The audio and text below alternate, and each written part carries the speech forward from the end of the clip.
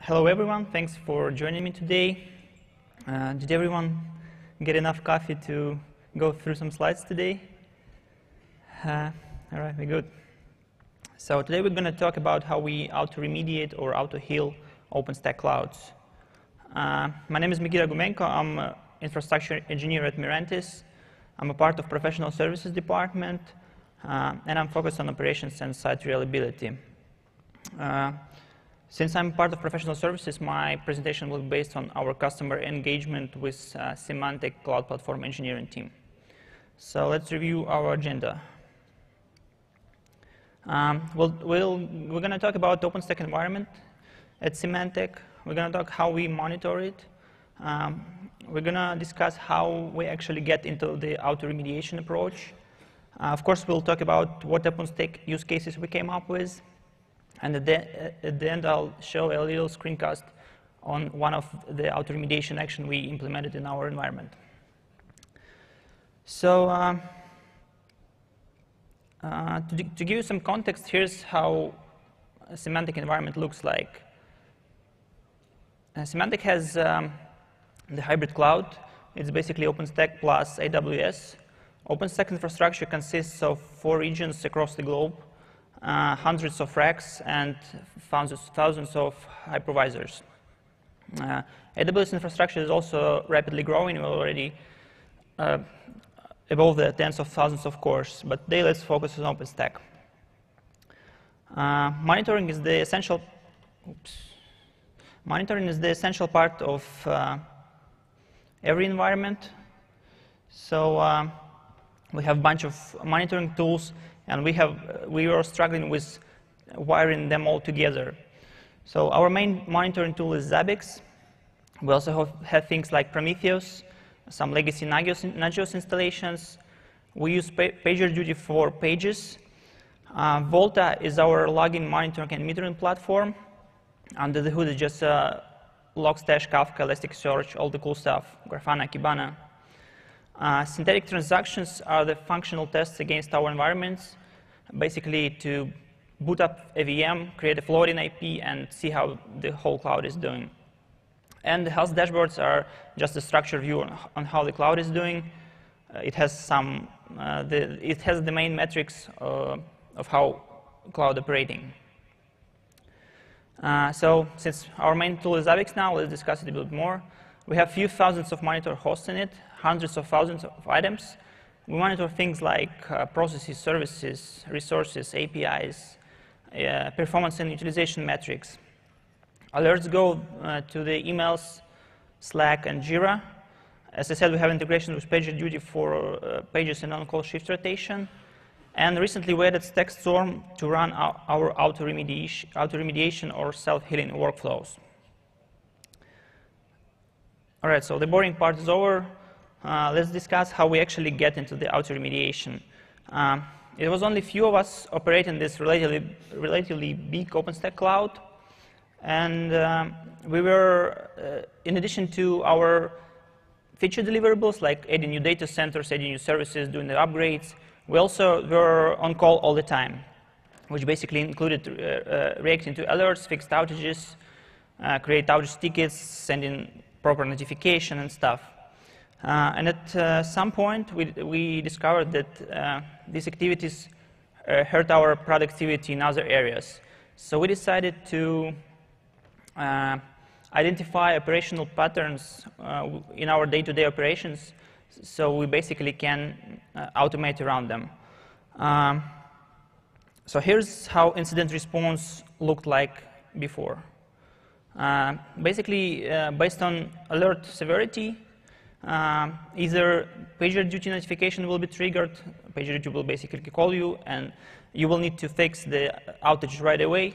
For other type of issue, just email or ticket will be created, so you can work on them during the business hours.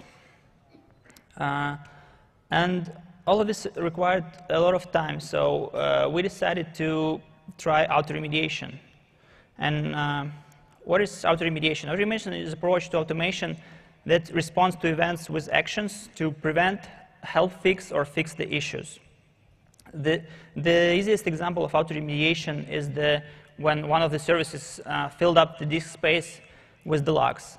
Why do we need to wait or wake up engineers to fix that if the simple script can basically wipe all the logs and just and let the engineer know in the morning what he needs to fix, like some log rotation or whatever. Furthermore, event-driven automation is an approach of executing action workflows based on operational events like alerts. So basically, Zabbix will trigger low disk space alert, and based on that trigger, action will be triggered, and this action is basically run the script to wipe the logs, right? If we're talking about our example, all the big players also do the auto remediation. The famous Facebook FBAR is already saving 17,000 hours a day in operations. It's like a massive number. LinkedIn has its nurse. The name represents itself. It basically nursing the environment. Netflix, Google, GitHub, PayPal, they all do the same with the same approach. So here's how we updated our workflow.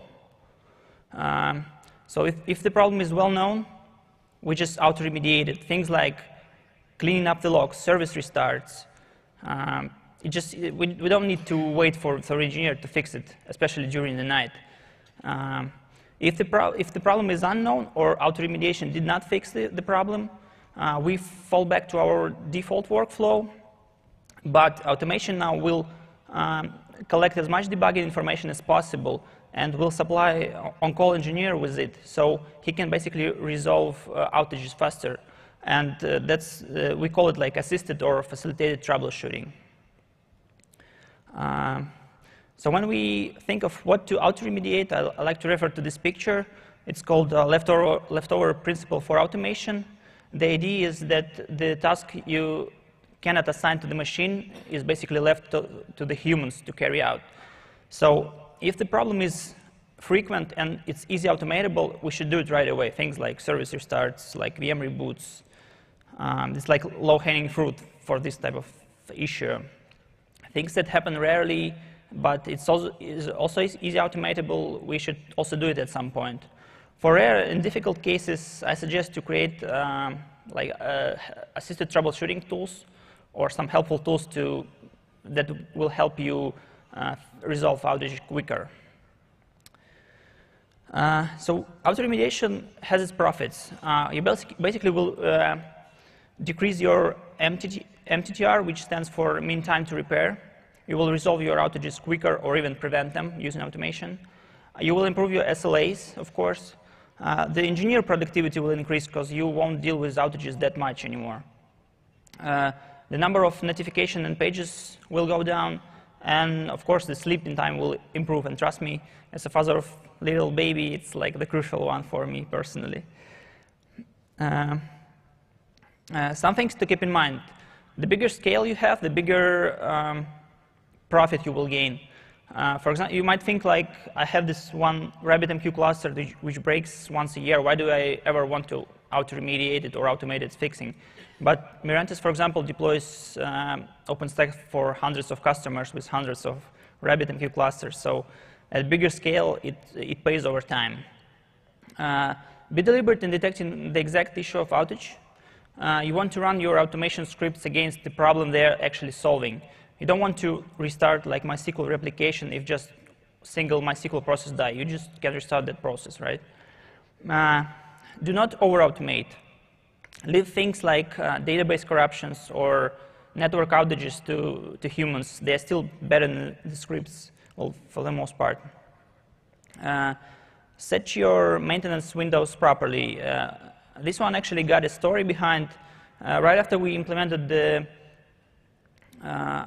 auto-remediation of the Nova Compute services in all our data centers, one of our engineers was doing the upgrade, which required Nova Compute to be stopped. And since he set the wrong maintenance period in Zabbix, Zabbix was still firing the events. So when he stopped Nova Compute in the whole data center, it all came back up like after a couple of minutes. And after a couple more tries with the same outcome, he basically realized there's something going wrong. So be careful not to run actions when they're not needed. Of course, every alert and action, every alert matters. Every alert should be followed up with the either ticket, auto remediation actions, or permanent fix. And as a reminder, permanent fix is still better if you got one. So while looking for the open source solution for auto remediation, we found the StackStorm, which was used by Netflix at the same time. And StackStorm is the open source event-driven auto remediation framework. We use it because it ties together our monitoring solutions on the one hand and infrastructure on the other hand. It's also the powerful framework to create auto remediation actions. It has basically Mistral under the hood, Mistral workflow engine, the OpenStack stuff. It contains predefined building blocks called packs. It has integrations with Jira, Slack, Nagios, Sensu, you name it. And it's easily extendable, so you can write your own plugins or sensors or rules.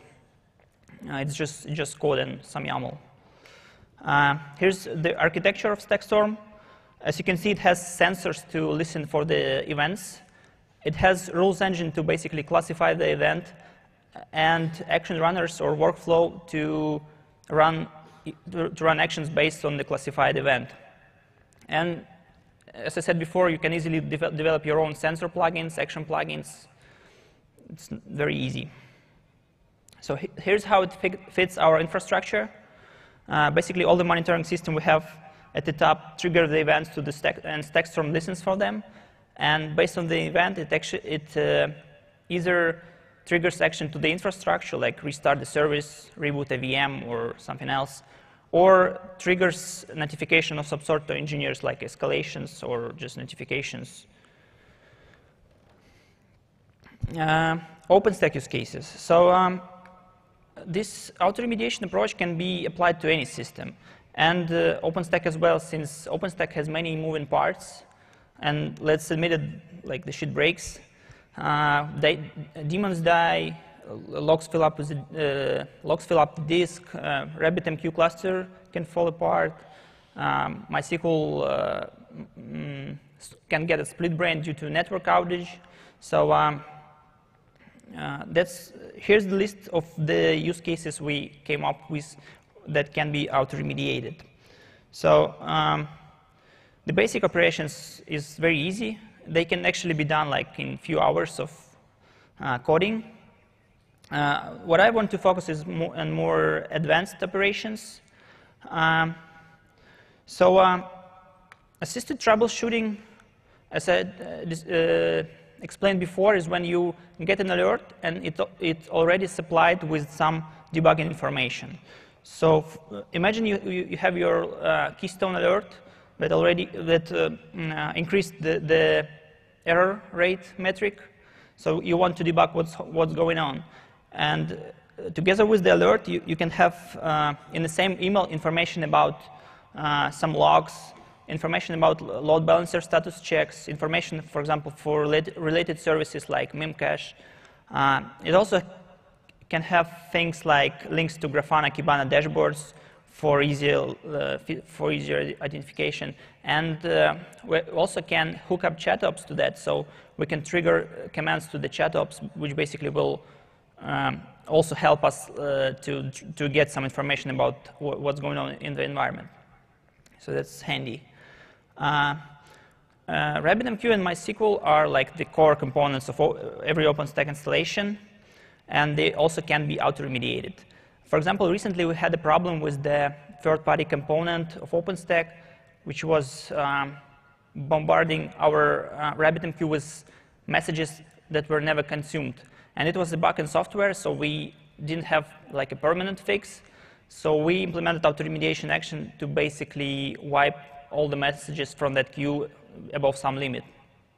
You can also easily rebuild RabbitMQ nodes or MySQL nodes if you need, because almost everyone now uses virtualized control plane, so replacing a node is not like hard, and it easily can be done using automation.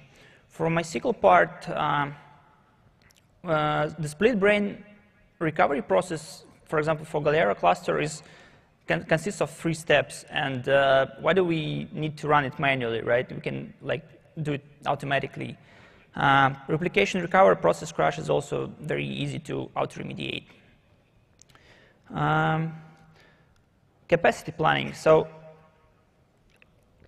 we're constantly struggling with the amount of hypervisors we have for our customers to deploy VMs on top of it. So here's how, from my point of view, good capacity planning looks like.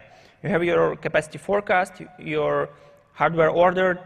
After some time, hardware received, you deploy it in the cluster, and basically users won't notice anything. So it will feel like cloudy way of doing things. But in almost every company I saw, even Amazon has this issue, capacity planning looks like this.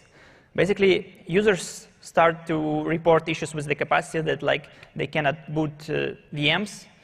Engineers in panic try to squeeze something, and after a long wait, they add some hypervisors to the capacity. And as a reminder, I'm talking about bare metals now. So here's how we resolve this issue for our environment.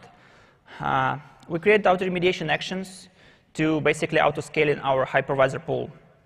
We put the capacity analyzer, which basically retrieves the data from OpenStack and counts how many VMs of each flavor we can boot in the current environment, and exports as this analyzer exports this capacity metrics to the Zabbix. And if Zabbix detects the low capacity issue, it triggers the event to the StackStorm, and StackStorm goes to the ironic we use and like provisions the couple more hypervisors. And once it's done, it also uses a deployment tool to basically roll out the Nova to it. So like this whole process takes maybe like half an hour. So I mean, it's very, very convenient and easy. As I told before, we use synthetic transactions, which are basically functional tests against our OpenStack cloud, like VM provisioning, image creation, floating IP. It checks like HTTP codes. It checks things like ping SSH VM. So we will be sure that our cloud is operating fine. And if the problem occurs, the synthetic transaction will trigger the event to the StackStorm, and StackStorm will basically provide assisted troubleshooting to debug those issues, like gathering logs, as I said, checking the load balancers, providing some graphs. And the last case is hardware failure prediction. So we got a bunch of hardware health metrics like disk health or smart D counters, ECC error detection, monitor CPU, we monitor networking interfaces. So if we detect one of these problems, Zabbix basically triggers the event to StackStorm to do the VM evacuation. And what StackStorm does is just does live migration from the bad hypervisor to the good hypervisor. So this bad hypervisor can be fixed, like, for example, RAM replaced or network link is fixed. So we won't lose our VMs in case of hardware failure. And I actually created a screencast to show you of this implemented action. So since VM migration takes a lot of time, I decided just to screencast it and fast forward it. So we picked one of our production hypervisors and decided to do like some sabotage on it, basically by removing one of the bonding interfaces by shutting it down. So first, let's see if the hypervisor has any VMs.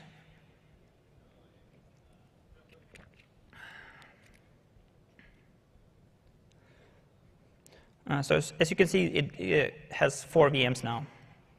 Let's now SSH to the host itself and just check if they are actually running there.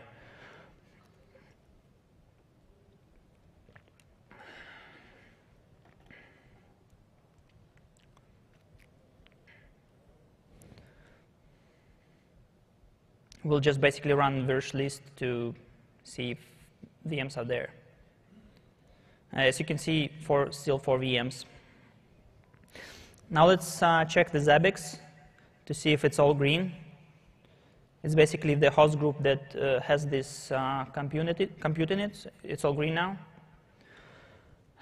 StackStorm, on the other hand, has the rule to react on the hardware issue that was triggered by Zabbix. So let's see how it looks like.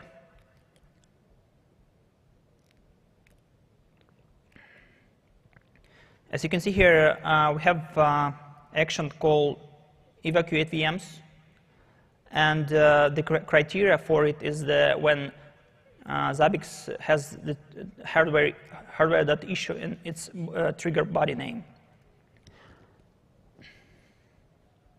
Let's see how the action look like. The action is basically Mistral workflow to run some actions on the environment. This action has things like create a ticket, run the evacuate VMs itself, notify Slack, and notify email. So let's do some bad thing on the server.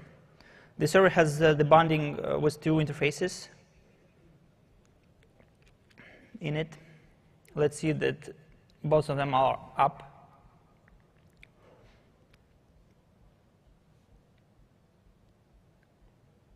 As you can see, 2 interfaces, both are up. And let's bring one of the interfaces down.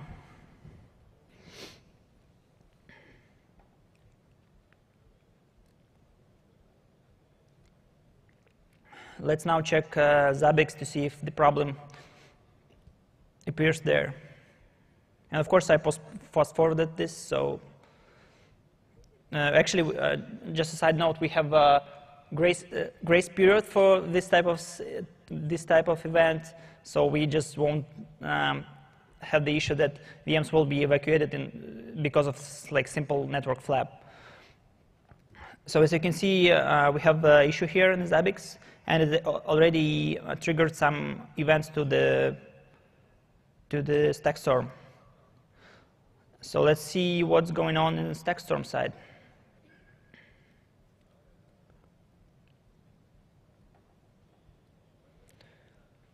We are listing their latest execution list.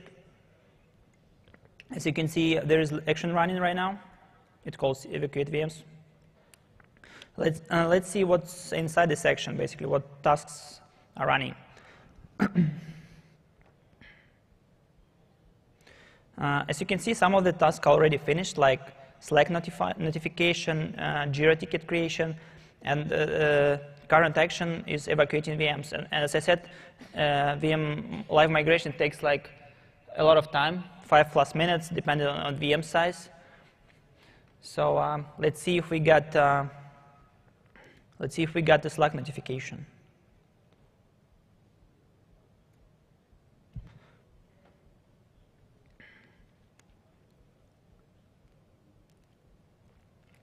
Here's the Slack. I blurred some sensitive data.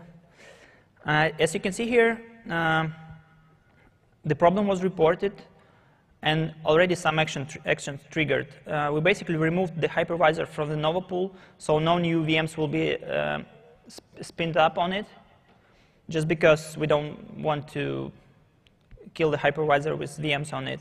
And another action was initiated is the VM migration. And we do it one by one just to not overload the existing link.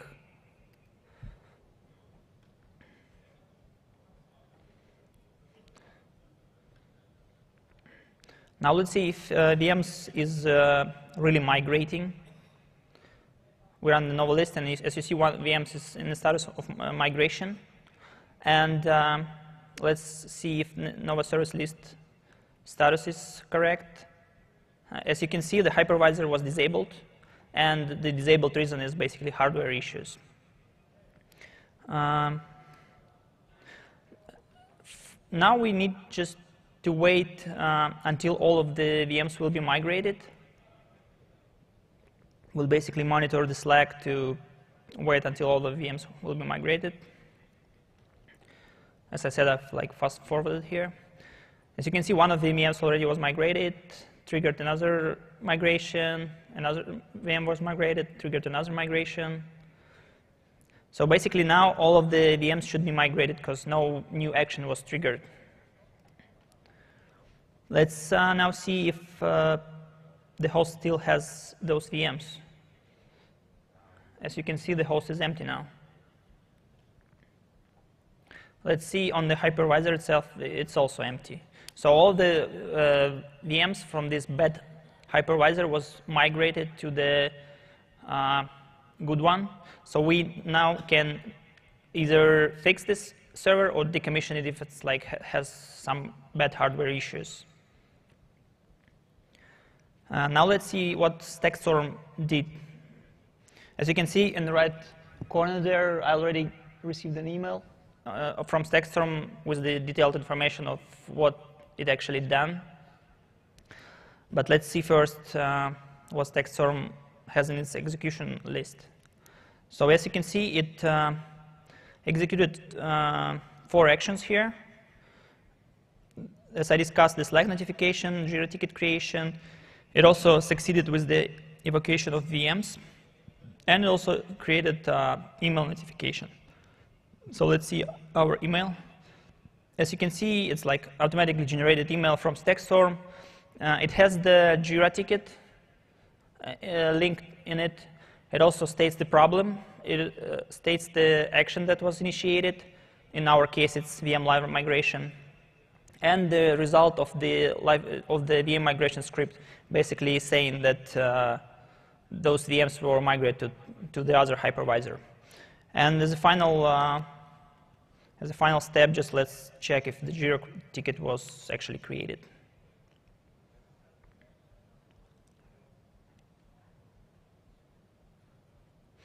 As you can see, the ticket was created. It states the problem. It was assigned to me. I just don't want to bother our SRE team with this test case. So that's pretty much it. We basically avoided the problems with the VM due to hardware failure. And this process can be done while you're sleeping at night. And in the morning, you will just get the ticket to resolve and to check and fix the problem. And you'll get notification of what auto remediation action was doing with this problem. All right. That's it what I got for today. Do you have any questions? If you have any questions, there is a microphone, so there is like a recording, so please use the microphone. Some of the stuff, it sounded a bit dangerous, and you mentioned those over-automation aspects, and as I hear from you, it's all about like night. So in the night, you can use fairly aggressive actions, but then in the morning, you kind of handle it properly, let's say like this. Yeah. But when it comes to RabbitMQ and MySQL in particular, do you have actually published and kind of in the GitHub, it's available maybe for StackStorm, those automated algorithms, or can you describe in plain words, like typically what you just removed, Amnesia DB, or that you really have a solid MySQL troubleshooting guide that will allow fairly aggressive actions done in automated fashion? Okay, that's a great question. So humans are they have very safe kind of nature. They always afraid of the new things and things that can damage them basically. So it's hard to trust automation, especially if you do not control it basically at night. And I think it's more of the cultural change. But as I said previously, you need to be sure that first you deliberate with your what automation type, what outage type you have.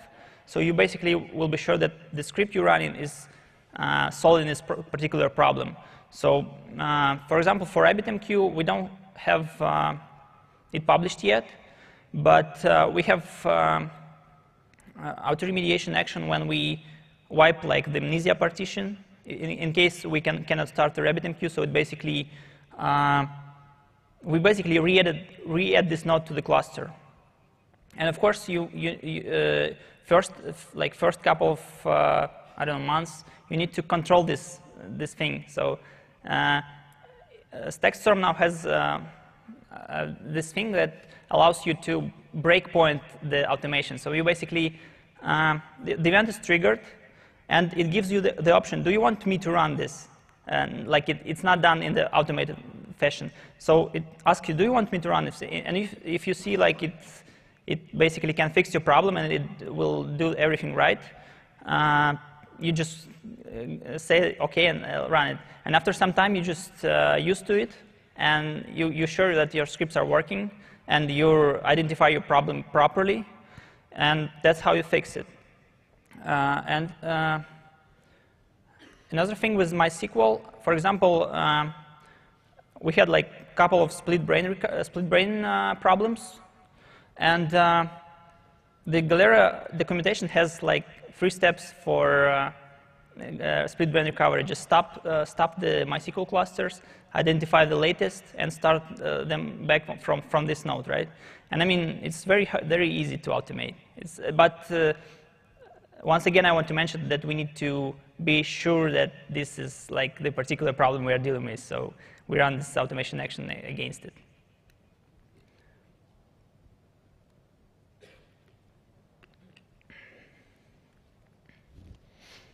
Hey, good morning. I just have a question about the auto-scaling. Usually people talk about auto-scaling and you explain how to add more nodes, which trigger some kind of alert. Yes. What about to decreasing the number of nodes? Yes, we were. Yeah, that's a nice question. Yeah, we didn't implement it yet, but it's fairly easy. If we have ironic, we can just do like nova delete of the hosts, but we need to identify the hosts that don't have any VMs, right? And we need to make sure that no VMs will be spin up on it during our decrease process. So yeah, we're thinking about it, but we're not implemented it yet. But I mean, I think it's fairly easy to architect those things.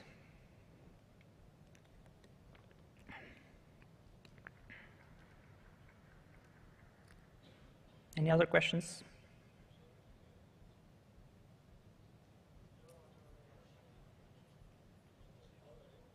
All right, thanks everybody.